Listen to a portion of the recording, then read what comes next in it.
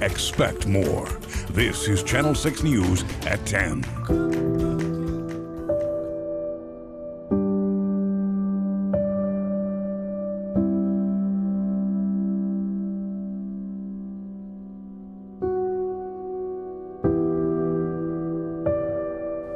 We begin tonight in West Texas. The community still grieving and leaning on one another after that horrific mass shooting. Good evening and thanks for joining us. I'm Imani Payne. A gunman went on a shooting rampage in West Texas this weekend, killing 7 people and wounding 25 others. Authorities provided more information about the attack in a press conference earlier today. Channel 6's Maria Aguilera was there and has the latest on the investigation. Maria.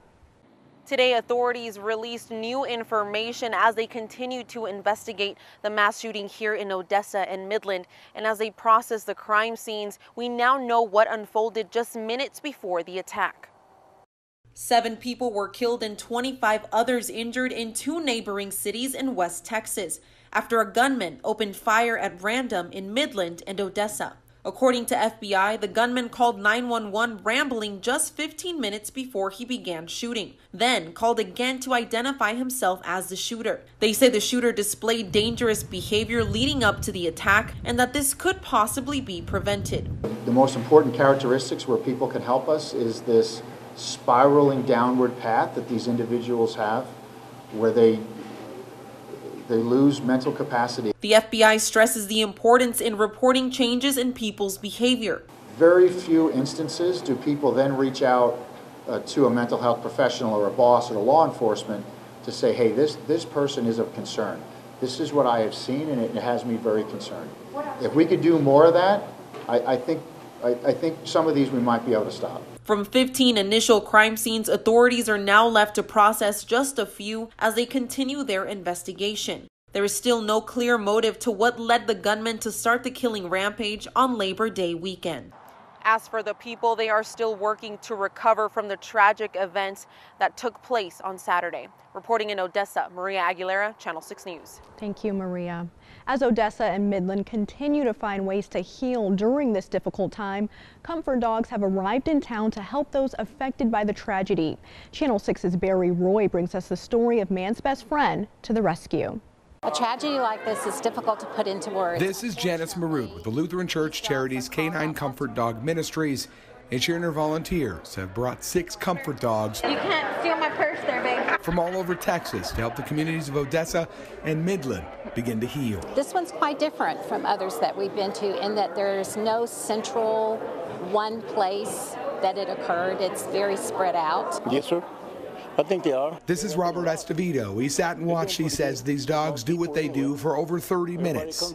He says it's working. I saw a girl a little earlier. She was crying. Pretty powerful. Yeah.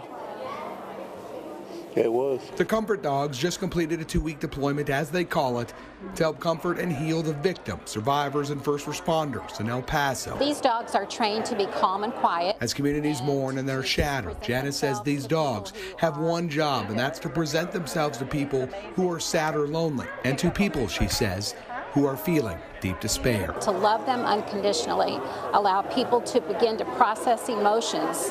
Sometimes it's laughter, sometimes it's tears. And this time, it's man's best friend to the rescue in the darkest times for a community. Take away from these dogs, the only thing they take away from them, they feel better. And Robert touched himself by the shootings last weekend. While he doesn't quite understand why it happened, he understands the dogs. He understands the moment they give. I love them. I got 3 dogs of my own. And I know how the dogs, they can make you feel good. They can. At least they're helping here anyway, for what I can see. In Odessa, Barry Roy, Channel 6 News. Thank you, Barry. For more information about the victims, you can head to our app or our website at kcentv.com. We will continue to bring you the latest details as they become available. Hurricane Dorian unleashed massive flooding across the Bahamas today. Several people have died and others are trapped by the high waters. The hurricane has been a slow-moving monster for locals there and for people on the East Coast. Jamie Garula has the latest from Florida. Tonight, there's a death toll after Hurricane Dorian whipped through the Bahamas, then stalled over the islands for hours. We know that there are a number of people in Grand Bahama who are in serious distress, and we will provide relief and assistance as soon as possible. And now, more than 24 hours since making landfall, the mission is rescue and recovery. The initial reports from Abaco is that the devastation is unprecedented and extensive. In Miami, much-needed donations being collected for the devastated islands. Meanwhile, the rest of Florida still on edge, waiting for Dorian to make a move. Florida's governor says dozens of medical facilities are moving patients to safer ground. Get out now while you have time, while there's fuel available, and you'll be safe on the roads. More than 1 million people ordered to evacuate from Florida to the Carolinas. Across the U.S., thousands of flights canceled and some airports are closed. All right, and airports in Fort Lauderdale and West Palm are both closed. Miami International remains open. However, Orlando will also close sometime overnight. So anybody with any sort of travel plans to Florida should definitely check with their airlines for any possible delays or cancellations. In Pompano Beach, Florida, Jamie Garola, NBC News. You can keep an eye on the track of that hurricane with the Channel 6 app. Be sure to tune in to Texas Today tomorrow morning starting at 4:30 to see the latest details. 31 people remain missing tonight after a dive boat fire in California broke out early this morning. Santa Barbara officials say crews found 4 more bodies on the ocean floor. This after 4 other victims were recovered earlier today. 5 crew members were able to jump overboard. The Coast Guard said a Mayday call came in alerting them to a vessel that was fully engulfed, which was carrying dive enthusiasts for a trip billed as a 3-day Labor Day excursion. This isn't a day that we wanted to wake up to for Labor Day, and it's a very tragic event. And we will search all the way through the night into the morning, but I think we all should be prepared to move into the worst outcome.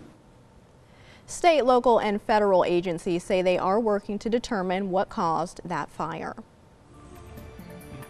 Still to come, the Baylor Bears turn from a great performance to a great test. Nick Canizales explains the challenges UTSA will bring to Waco on Saturday. Plus, you've seen the photo, but have you heard the story? One local man's connection to Jim Lavelle, the man handcuffed to Lee Harvey Oswald. Stick with us. Welcome back.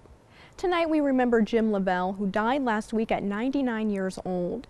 Back in November 1963, he was handcuffed to JFK's killer, Lee Harvey Oswald, when he was shot by Jack Ruby.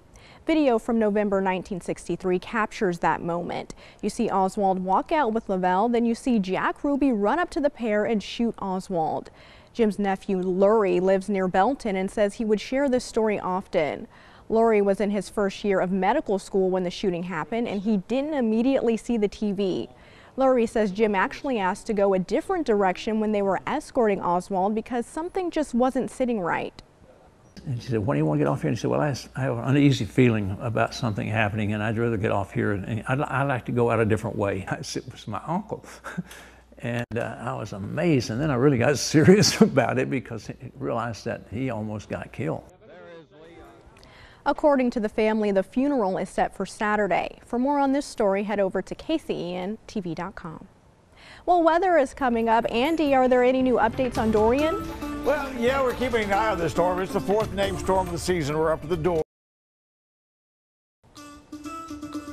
In tonight's 6 More Things to Know, the Killeen Police Department is searching for a 66-year-old man suffering from medical conditions.